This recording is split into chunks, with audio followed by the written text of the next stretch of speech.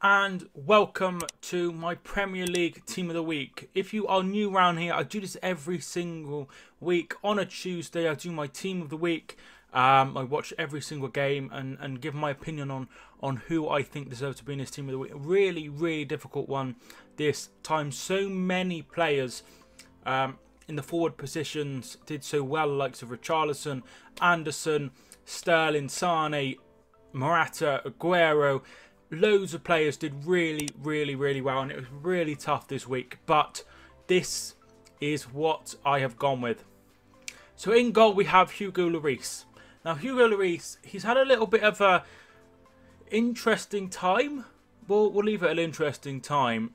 Since the whole drink driving thing, he's really, really struggled in goal for Spurs, getting sent off against PSV, having a terrible, terrible time against Barcelona. But against Wolves, despite having 2 goals conceded, obviously both for penalties, he made some really, really vital saves. Saves that actually ended up them winning the game.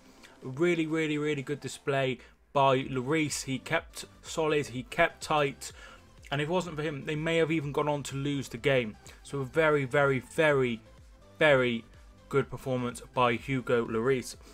Just a quick note, I've changed, I don't know if you've noticed, I've changed from the players' pictures to their names. I really, really prefer this setup, but feel free to drop what you think down below in the comments. I personally prefer it, but tell me.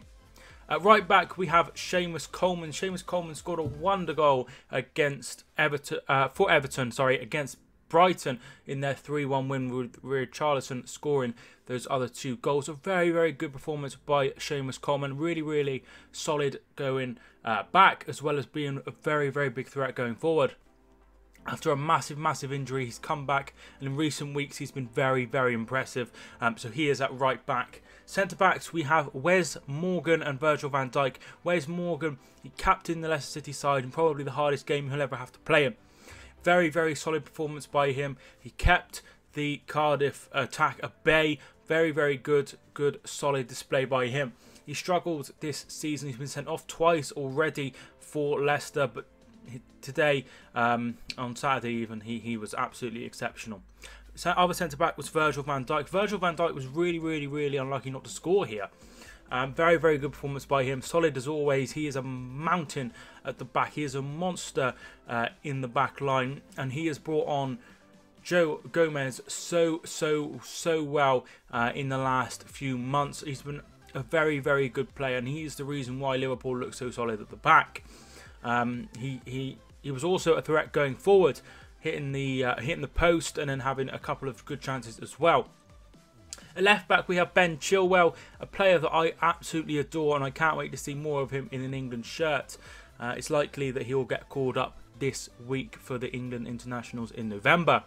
I really, really like him, and he was also very, very good, keeping a clean sheet, having a very good defensive display, as well as offering a lot going forward, having the assist that won the game for Leicester against Cardiff, with Amari Gray scoring the only goal of the game there.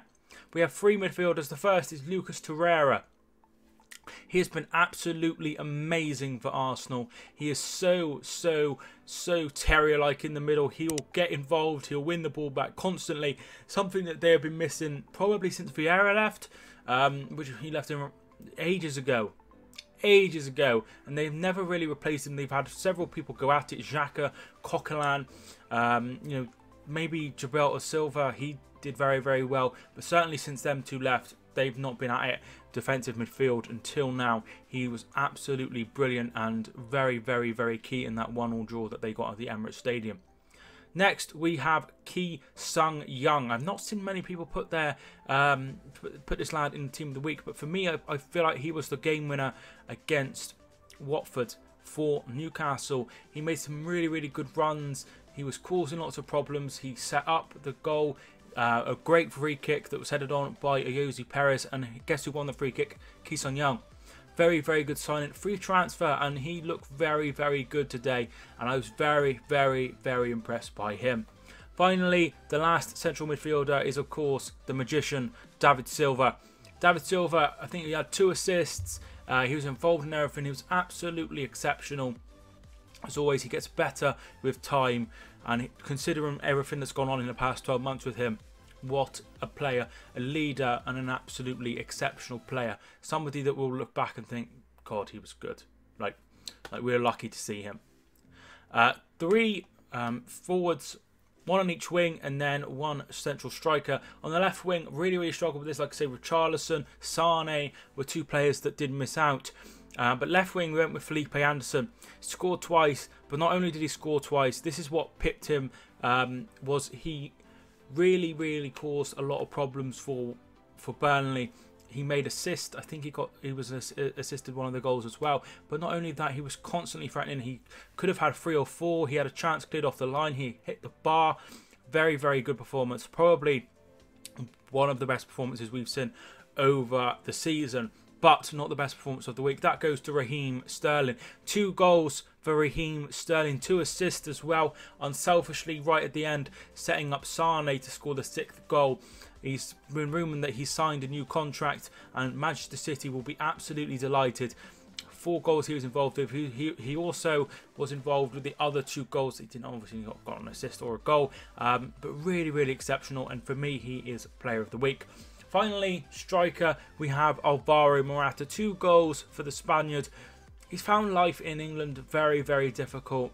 Over in London, he's struggled. The only time he scored more than 2 goals, 2 or more goals, was against Stoke last season, where he scored a hat-trick. But since then, he's only ever scored 1. Until on Sunday, when he scored twice against Crystal Palace. 2 nice finishes. He should have had a hat-trick, but it's good to see him in form. He had loads of chances, and that is very good. Chelsea have some sort of issue with their central striker. They're not really sure who's better, Morata or Giroud. But this is a great chance for Morata, to really bed down his position. He can do it. He did very well at Juventus. He had a great scoring record at Madrid, and now he needs to bring that to Stamford Bridge.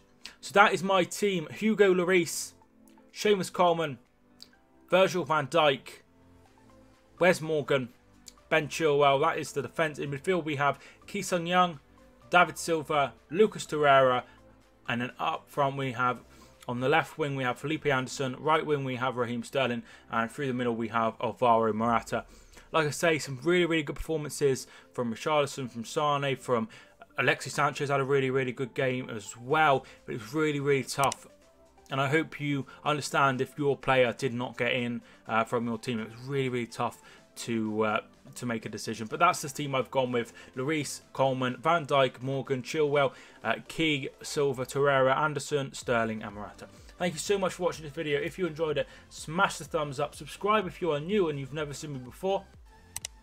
I'm Mike. Thanks so much for watching. My name is Mike, and I will see you soon.